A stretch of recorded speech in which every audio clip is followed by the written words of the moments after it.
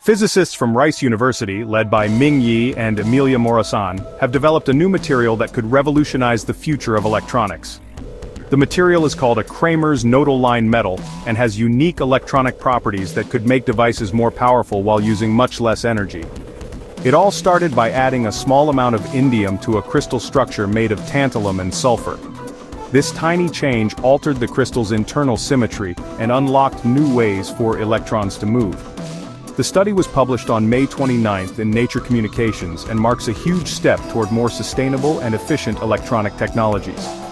Using advanced tools like spin-resolved photoemission spectroscopy and magnetic field testing, the team measured the energy, motion, and spin of the electrons.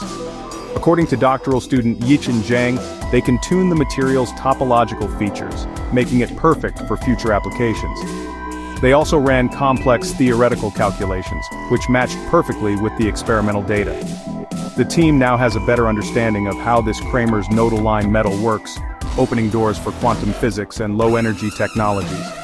What makes it even more exciting is that the material shows superconducting properties, meaning it can conduct electricity without losing energy, ideal for advanced computing.